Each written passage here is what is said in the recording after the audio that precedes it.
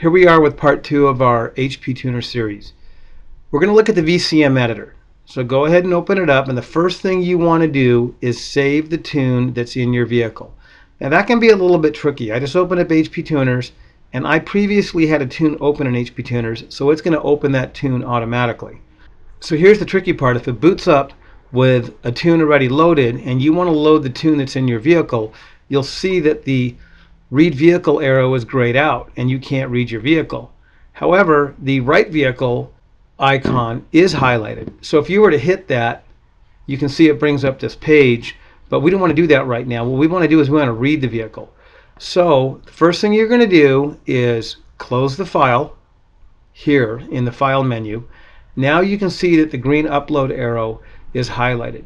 You can hit that upload arrow. Now you can read immediately or you can gather info, and I always recommend that you gather info because it's going to tell you what you're reading. If you just hit the read button, you're going to blindly read whatever is hooked up to the network.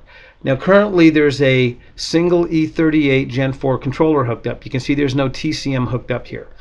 With HPTuners, if you have an ECM and a TCM and network, it's going to read both, unlike EFI Live, and we'll get more into that later. So let's close that because we want to look at some of the functionality of the editor.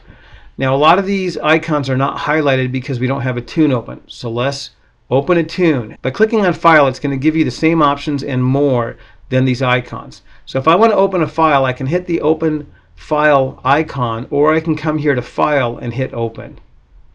We're just going to pick a tune out here, and you can see now that a tune is loaded, a lot of these icons have lit up. So let's start here.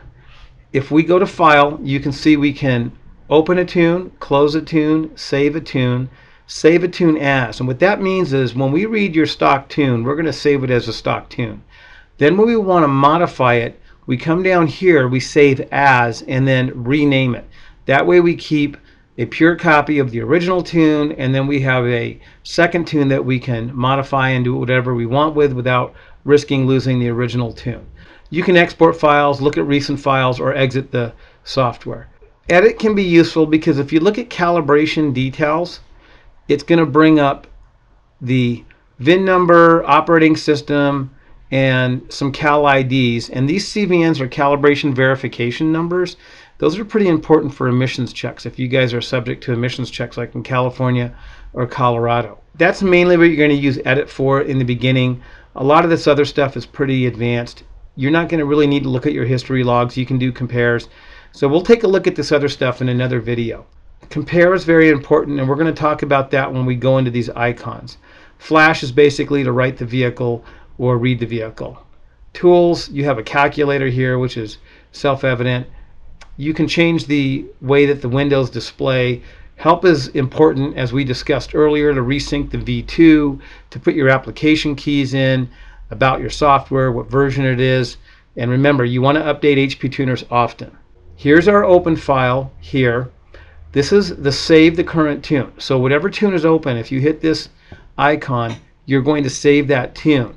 If you want to change the tune or you want to save it as a different name, you do not have an icon here to do that like you do in EFI Live. You got to come up here to file and then manually select save as. This is to close the tune. That's pretty obvious. This is calibration details, which is the same thing that we saw over there in edit. This is history logs, which we saw in edit. This is open a compare file, and that's going to become important when we start loading tunes, and we'll go over that later. Once you open a compare file, and let's just do that, you see that it brings you to Windows Explorer. We're going to go to this modded tune, and we're going to open it. Now this tune, this modded tune, is not what's currently loaded into your software. So if you were to write the vehicle, it would not load that modded tune. It would load the original tune. We're only using this tune as a compare. So if we were to open a parameter up, and I'm going to quickly open up one here, RPM versus gear. This is the information in the tune that's open. This is the information in the compare tune. Now you can see they're exactly the same. So if I click on this, this is going to show the differences between the two tunes. And they're all going to be 0 because there are no differences. If there were differences, then you would see numbers in here. So compare, current file, alternate file, and differences are going to become important. This is units, and you can go between centigrade and Fahrenheit. This again is to upload the tune, this is to download the tune, and this is information, and this can become important because if you have a problem loading a tune, reading a tune, you're going to click on this, you're going to connect to the vehicle, you're going to get the information on that vehicle.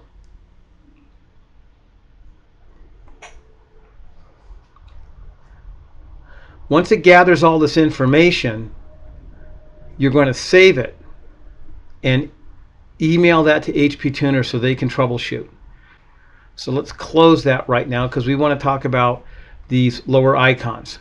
Favorites is pretty obvious. You can save favorite parameters and put them in this list, and that way you don't have to open all these other windows up to find the parameter you're interested in. Operating system is going to show you the options in the operating system. Now, some of you guys run MAF sensors and some don't. So this is basically going to be the basics of the operating system, the anti-theft system, that's vehicle anti-theft system. Starter fault checks are part of the anti-theft system, and in the early days I actually pioneered that with EFI Live. There's a lot of different security checks that these systems go through. In 07 and 08, if the relay, the starter relay, were unplugged from the power distribution center in the GMs and you tried to jump it, the computer would know that and it would disable the fuel. When we put this in a conversion vehicle, we have to disable that if we're not running a factory starter relay. Now you're going to spend a lot of your time here in Engine. Engine's going to show you just a ton of stuff. And you can go from general to idle to airflow. And when you open up some of these tabs, you're going to see a bunch of other tabs below it. Here's a warning. Do not mess with anything unless you know what you're doing. If you come over here to torque management and start messing with some of these tables, it can have ramifications in other parts of the tune. So don't mess with anything unless you know what you're doing. Use the tunes that we send you or factory tunes until you know what you're doing when it comes to programming. That's the Engine tab. When it comes to Engine Diagnostics, there's going to be a couple of tabs here. The most important being digital trouble codes. That's your codes. And there's two columns here. And here's what's important about this. Let's just say you want to turn off a code. Let's scroll down to a code that's active. So here we have camshaft position actuator circuit. Let's say you have an LS3 and you don't have a camshaft position actuator and you want to turn this code off. Well, you can't just uncheck this because that's not going to turn the code off. You have to uncheck this, then you got to come over here, and there's two ways that you can disable this error mode. One is to click on this down arrow and hit no error reported. When you select no error reported, that means that this code will not report to the engine controller, or the ECM in this case. The transmission controller is separate, so remember, if you turn this off here, that's not going to affect the transmission. You can have this report on the first drive cycle, the second drive cycle, or have it report without a mill light. So if you don't want this to report, you have to hit no error reported. Now you're going to have other diagnostics in the exhaust for misfire, airflow, and then general. But again, most of you will not have to mess with any of this. Transmission is going to be all your transmission data. This happens to be a 6L80. So you can see this is an automatic, and of course there's a manual transmission. Now if you have a manual transmission, you can come over here and you can see the data on the manual transmission, and you've got shifting, scheduling, and pressures and all that. And again, don't mess with this unless you know what you're doing. Torque management in the Gen 4s was a lot less invasive than it was with the Gen 5s, and we'll look at the Gen 5 stuff later. Trans diagnostics are the same as the engine diagnostics. They just have to do with the transmission data. The fuel system is going to tell you a bunch of stuff, what kind of pump you have. Now, most of the Gen 5s run the variable speed pumps. You can change it to the fixed pump. This is a fuel pump control module, whether it's equipped or not. If you're not running a fuel pump control module and you don't want to report to the network, select this to no. This is our fuel pressure schedules if we do have a variable speed pump. These are some other controls for the fuel pump, like how long it primes. This is about how big your gas tank is, and then there's some diagnostics for the fuel system. And again, we're not going to get into this in depth. This video is just basically to take a quick look at the software and what it's capable of. Under system, you're going to find several things that are going to be useful to us. Here is alternator control. So one of the things that we want to do is we want these vehicles to run at the voltage we want. And the Jeep likes to run at a certain voltage, while the GM systems are a little more sophisticated. On the Gen 5s, GM have really smart charging, and they can charge as little as 12 volts and upwards of 15 volts. Now the problem is the JK doesn't like that. So what we have to do is come in here and make some corrections to make it charge the way that we want. Under fans, there's going to be a lot of settings here. This is basically going to be your fan speed if you have a variable speed fan. You can change the type of fan that you have, whether it's discrete. Discrete would be on off. Of course, you have all these different pulse width modulated fans, and we're going to pre-program that for you if you get a kit from us, so don't worry about that. If you got a supercharger, you got an intercooler pump, and then you got some air conditioning settings here. Speedo is going to be obviously to calibrate your speedo. Here's the calibration. I don't recommend messing with this unless you know what you're doing, because again, you can screw things up and your transmission may not shift right. Here's your speed limiter. GM limits most of their truck engines at about 100 miles an hour, and I've actually had guys call me and say, yep, I'm going 100 miles an hour and it won't go any faster. And I don't really think you need to go much faster in a Jeep, but if you want to go faster than that, here's where you're going to change it.